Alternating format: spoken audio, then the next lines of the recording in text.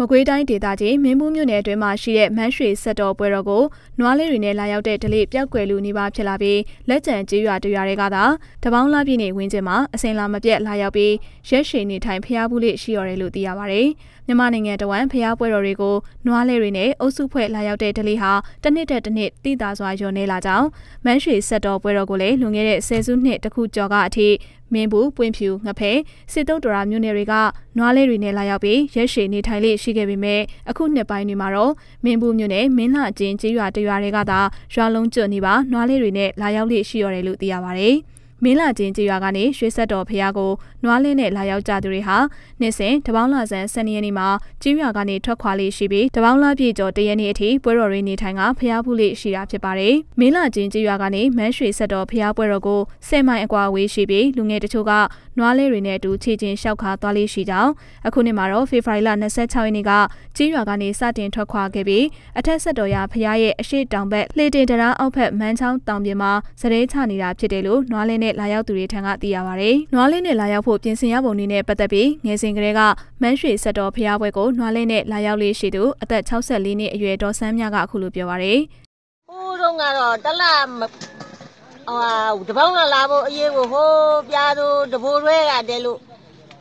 တနေ့အကြောင်းကိုပြောနေတာပေါ့တနေ့ကို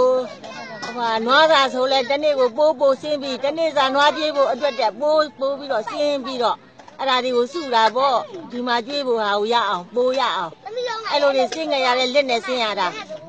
တခါလူတွေစားဖို့တောက်ဖို့ကြတော့လဲပဲစီပဲဆန်တွေမောင်းနဲ့ခွဲရတယ်စပားတွေထောင်းရတယ်ဆန်တွေဖုတ်ပြီးစုရတယ်လာပြီးဆိုရင်လဲတည်င်းခွဲတည်င်းအဲ့လိုပါအောင်ယူတယ်ဒီရောက်တော့လဲဒီလိုတဲတိုက်တွေမှာလာတဲ့ဧည့်သည်ကိုရှင်မျိုးမွေးချင်းဟုတ်မဟုတ်လာတဲ့ဧည့်သည်ကိုအဲ့လိုပဲကျွေးတာပေါ့ချက်ပြုတ်ပြီးကျွေးတယ်လာပြီးအလှခံရင်လည်းပဲဆန်ဖြစ်ပတ်စဖြစ်အဲ့ဒီလိုတွေလဲလှူတာပေါ့အဲ့လိုလှူတယ်ပြောရရင်တော့စတုဒီတာပြောပါတော့အဲ့လိုတွေဒီဘိတ်မစပါပေါ့လှူတာပေါ့ဒီနေရာမှာလှူရတာမြတ်တယ်ပေါ့အဲ့လိုအတွက်နဲ့အတွေးနဲ့မသွားနိုင်လေသွားနေအောင်ကြိုးစားပြီးလာကြမှာပဲလို့အသက်48နှစ်အရွယ်ရှိပြီဖြစ်တဲ့ဦးဖိုးကြီးကလည်းခုလိုပဲပြောပါရယ်လဲပိုင်းကတော့ကျွန်တော်တို့ကြိုက်တယ်ပြည့်မဲ့စီစဉ်မရှိဘူးပြမသွားနိုင်လဲသွားနိုင်အောင်ကြိုးစားပြီးတော့ကျွန်တော်တို့လာကြမှာပါလားလူလာတယ်ပြောရွှေမှုတော့ဘယ်လိုပြောရမလဲဖျားလဲဖူးရတာပေါ့လေကလေးတွေအနေဖူးရတယ်လူကြီးတွေအနေဖူးရတော့ဖျားဖူးရတာပေါ့ကလေးတွေဖူးရလဲပြောတာပေါ့သူတို့လည်းဒါဖျားဖူးတာပေါ့လေ